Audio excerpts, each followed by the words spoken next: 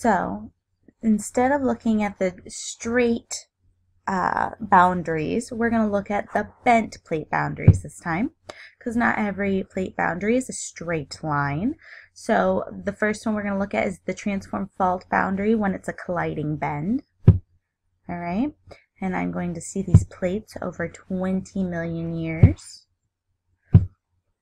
And I want to, as I'm watching, I'm going to look at this legend or key and identify what geologic features or events are formed because of these bent, colliding, transform fault boundaries.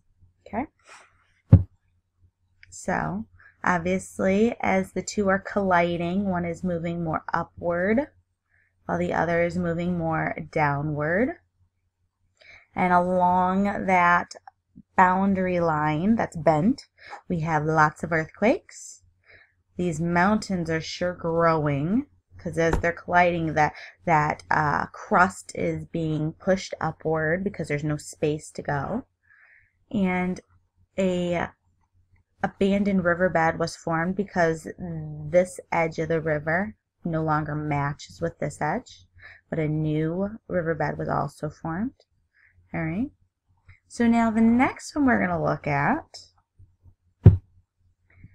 is still the bent plate boundaries and still the transform fault boundary, but it's going to be the spreading bend. So we're going to see the plates over time. Yet again, we're going to look at 20 million years.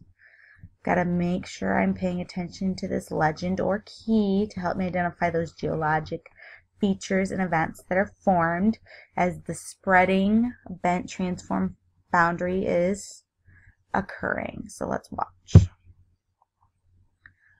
So this plate is moving closer to you, and the left plate is moving farther away. So notice this crevice. All right, and in that crevice is being formed a river. All right, notice that this part of the river no longer matches with that, so now it's an abandoned riverbed.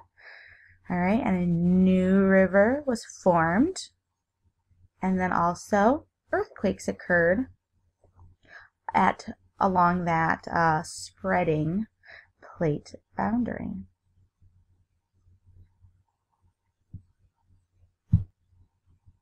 If you missed any of the geologic features or events for the bent transform boundaries, both of them, all right, be sure to rewind and rewatch.